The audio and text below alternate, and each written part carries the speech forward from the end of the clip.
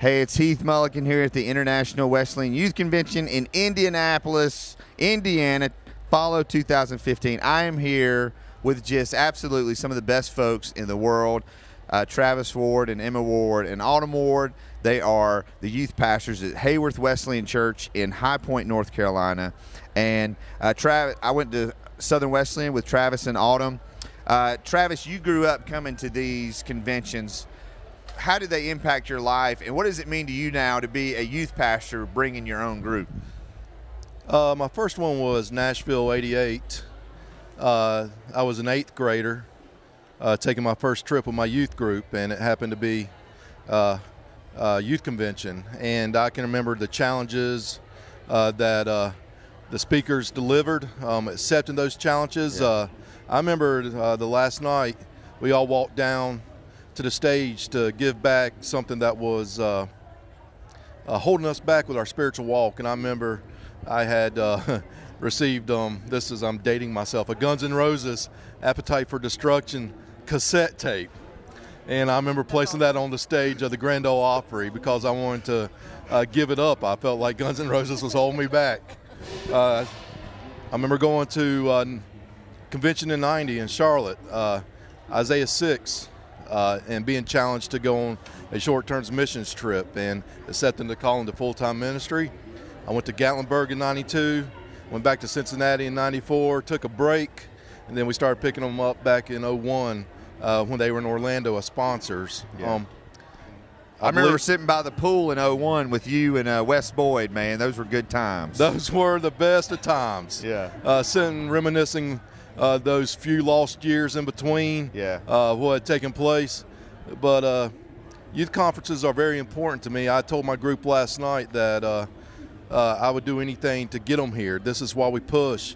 It's because just through those small illustrations of what it did to me, my call into ministry, my being challenged to become more of a Christian, a better walk, to live my faith, I believe they could come and accept those same challenges also. And so that's why we push conventions, camps.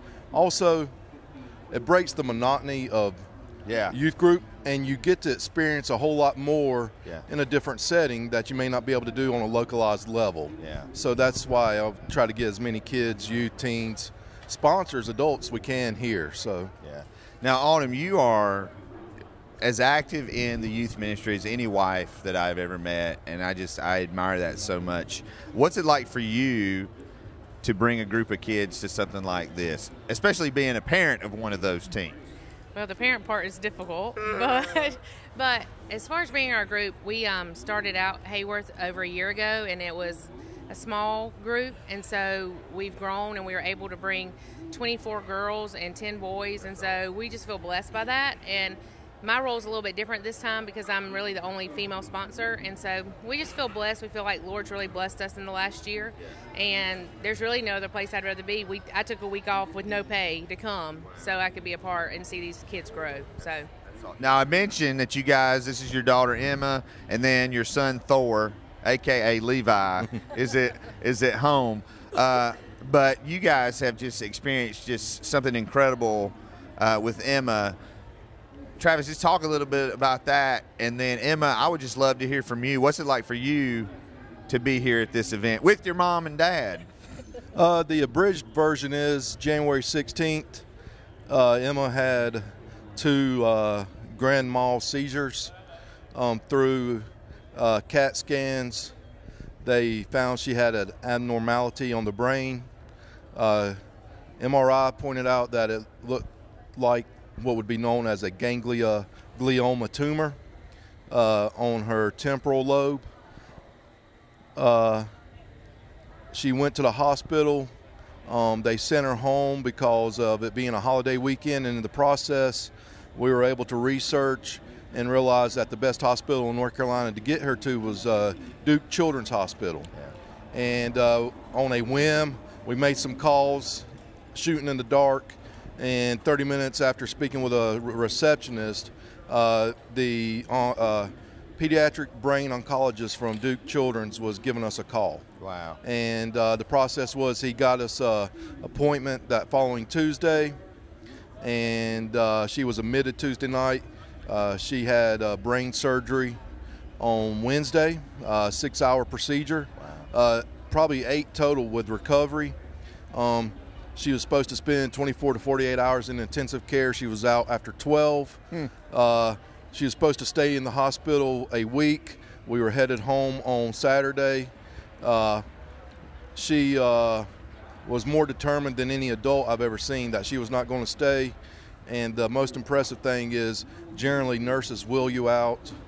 She told the nurse she wasn't going to ride a wheelchair. She was going to walk out. That's awesome. So she walked out. She only missed about 2 weeks of school. Are you serious? She went back on a limited schedule, and this was after having major brain surgery to remove a tumor. We went to 3-month checkups. They said we don't need to see you, but every 6 months. We went December 22nd, and she has a clean bill of health. Wow. Able to do anything and everything she wants to do, and God has been good. He was in the background moving pieces around before we even saw what was taking place. He was lining up doctors that we didn't even know were there. He knew what was best when we didn't know what was going on, and so we give him all the credit because there's so many stories of just being so close to the stained glass, not seeing the picture, but stepping away after it all happened and saying, there you were, God. Yeah. So Emma, it was incredible to watch over Facebook. Everybody just coming around you. Prayers for Emma, your volleyball team. So what's it like? What's it been like for you? And what's it like? Do you just feel like this is kind of like the cherry on top to be here at this? Yeah, because I'm very thankful for my youth group and my parents that supported me all the way through. Yeah. What's been your favorite thing of the convention so far? Probably the youth group time. Dude, that's awesome. That's awesome.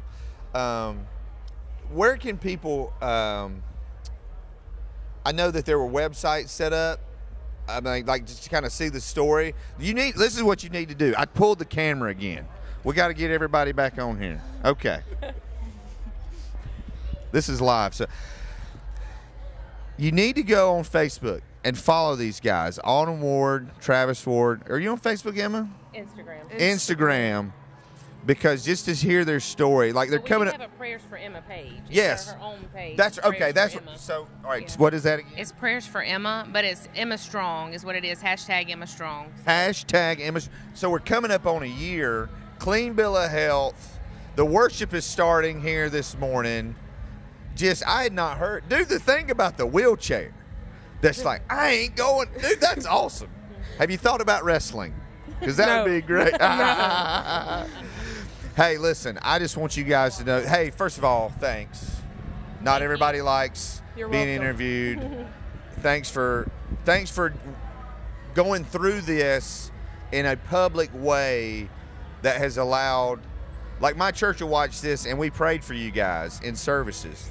And so just an amazing thing. If you're watching this either on YouTube or Facebook, like I said, you need to go and find these guys. You need to look up Hayworth Wesleyan Church. You need to look up Prayers for Emma. You need to use the hashtag Emma Strong. This is what it's all about. This is life, but when it all comes together, it's just a beautiful, beautiful thing. And we have to give out a shout out to Greg Eggman's, his brother. Jason, his daughter had a very tragic situation. And when we were all in the midst of struggle of trying to figure out what was going on, they are the ones that directed us to Duke and to the doctor. And so we just are very blessed to have them as a part of our family now, to be able to show us Emma and have Emma here and lead us in the right direction. So we really appreciate that family for going beyond their struggle to try to help us. So. And also, if I could say, we don't want to stand up here and act like we had it all together, because we didn't. Right. But there was a peace that we can only explain by having a relationship with Jesus, to know that he was ultimately in control and ultimately had everything in the palm of his hands. There was tears, a lot of tears. There was emotion, but there was this calming presence of the fact that Jesus was present. And so we just want to share that too. I mean, we're human. We went through struggles. and questioning, but we never doubted. And so we just want to be able to share that as a witness too. If you're going through a struggle, it might not be something as major as what Emma had with her surgery. It could be a stubbed toe. If you know Jesus, there should be peace with that stubbed toe, with that tragedy. Hey, so before I let you go, tell me about the T-shirts. We wanted to create an identity for ourselves. Yeah. Apex Student Ministries. We kind of hem-hauled around for a year. We didn't just want to run in because we wanted something. And after trial and error, we came across Apex. We live in High Point, which is in Guilford County, North Carolina. And High Point is named because it's the highest point in Guilford County. So we went with the theme of Apex being the highest point of an object, such as a mountain range, a building, whatnot. So we went with Apex Student Ministries to talk about our town, but then also talk about what we're about, which, you know, we're constantly trying to reach higher. Oh, that's awesome. I want to close with this. Congratulations to Travis, who beat me in the League of Heroes fantasy football losers bracket. We were both in the losers bracket. It's quite all right, because what happened, everyone out there, if I may be as honest as I can, Heath approached me and said, I'm giving you this sorry, terrible team. And he said, I want to see what kind of magic you can perform. He did not realize he was giving me, or talking to the fantasy football guru, and I had to lay the smackdown across him not once but twice throughout the season. And if for some chance of faith, I would have been in the championship game with this sorry team that he gave me. He did not understand my management abilities, and now he knows next year going in, he better bring his A++ game. Well, thank you, America. It's funny. Your team name was Sweep the Leg, and I'm wearing a Mr. Miyagi shirt right now. So when you put in Sweep the Leg, I said, hey, I've made a good, as the greatest commissioner in fantasy sports, I made a wise decision in bringing you in. Well, thank you, sir. I've also made a wise decision by having these folks on. Like I said, if you're watching this on YouTube or Facebook, or if you're listening to this on the Groundswell podcast, this is a podcast where we're trying to change church and culture one conversation at a time. That's what these guys are doing in High Point with their youth ministry. That's what they're doing throughout the world with Emma Strong. And, hey, for Autumn and Travis and Emma, this is Heath Mulliken, and we'll see you soon. Thank you. Yep.